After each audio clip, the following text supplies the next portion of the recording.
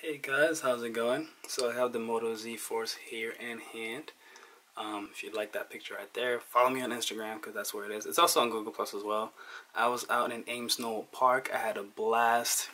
I definitely am thinking about making a different channel. I probably am gonna make a different channel, more focused on like fitness, health, and things like that. Because you can see, look at that back, look at those back muscles. Yeah. People always ask me what I eat and stuff. Right now it's mostly fruits. Sometimes I eat cooked foods, but I really only crave fruits and vegetables every now and then. And I don't worry about protein, I just go. But this video is about the durability of this amazing phone. Now, the Pixel XL is out, correct? Yes, the Pixel XL is out currently. The Pixel XL.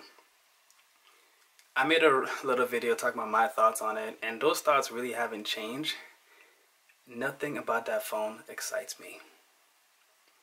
Other than maybe the camera, but it's not to a certain extent that I would ever upgrade. Like, a camera has never been the #1 thing for me in a phone. And this phone has the 1080p 60 frames per second, has a 21 megapixel camera, so I'm good. I'm all set on camera. I'm not complaining here. I love my 21 megapixels, and for 2 years all my photos will be backed up and videos and all that, so unlimited for 2 years. And that's usually, I'm not gonna have this phone for longer than 2 years. I'm most likely gonna get, but maybe not the next one, because now I'm trying to not get too many phones, but the one after that. But the Moto Z Force, hands down, is the best phone. I think the Z Play has the best value, but this one is the best phone. And I'll say this one is the best one for me. I wish it would look like the white and gold Moto Z Play. Like the Moto Z Play is just so sexy. It's such a sexy phone. I can't get over how sexy that phone is.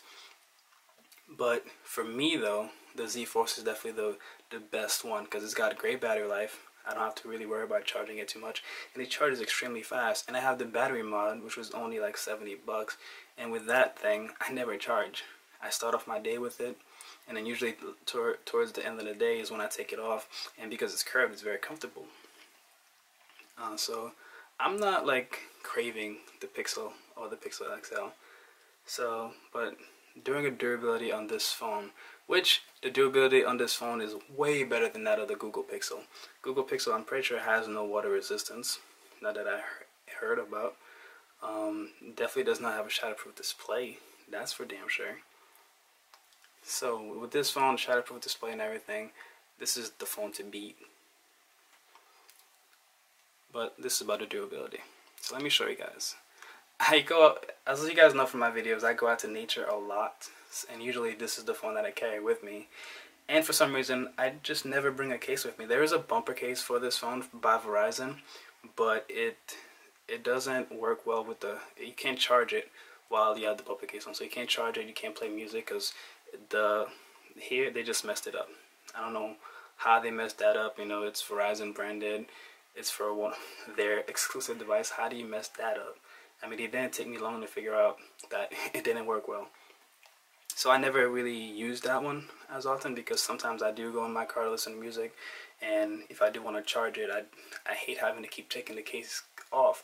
And you know, if you keep taking the case off over and over and over, it just starts to, because it's all plastic and rubber, it just starts to stretch out. Eventually it breaks, like my other bumper case did for the Moto X Pure Edition. So I don't really use it. So most of the time, this phone is naked, up until I got the Poetic cases, which I've been using. But before that, let's see what we got here. I've dropped it a lot, mostly on concrete. Isn't that fun? Isn't that great? Look at that. So got a little scratches here at the top, scratch here as well. Another scratch here. I think the mods do help, because when it falls, at least to protect the back from getting scratched, because yeah, the mods do end up falling off, but on the initial impact, it hits the mod, it saves your back. I think my back would be even more messed up if it was always just naked. But there was one time I did drop it naked, and I'll show you what happened. Let's see if we can get focus here. See, as you can see, more scratches here, scratch here. So it took the jobs very well. There's no deep grooves or anything. This is a very well built device. Motorola, even though now that they are owned by Lenovo, they're still making quality products. I'm not seeing any, you know, there's no bend gate issues here. Like, Motorola has consistently released very well built products. smartphones that don't blow up, smartphones that have innovation just spewing out of it, you know. Still one of the only big manufacturers with a front-facing flash, which is awesome. I love the front-facing flash. The Moto mods, there's just nothing beating that right now at all. Shatterproof display, you can't beat that. Oh yeah, I gotta show you the screen. I did drop it on top of a rock. Look at this. Oh man, so it did dig into it a little bit, but the fifth outermost layer is replaceable, so I would just have to buy another one, because the fifth one is essentially a screen protector. But I did one day, I took the phone out of my pocket really quick and it kind of flew. So at that point there was no case on it, there was no bumper case, there was no style shell mod. I recommend using this with a mod, because look at this, fingerprints is nasty. I recommend using it with a mod at all times, because the mod will make this flush, because when it's not flush, that will happen. As you can see here, got a cracked lens, so a lot of my pictures and videos will come out a little blurry, so yeah, which sucks. I do have insurance though. I'll be paying $150 to get another one pretty soon, but in the meantime it hasn't really bothered me. But that's the thing about this phone, it is definitely very durable without being bulky, great battery life without being bulky, all of these without being bulky. This is how you make a phone right here.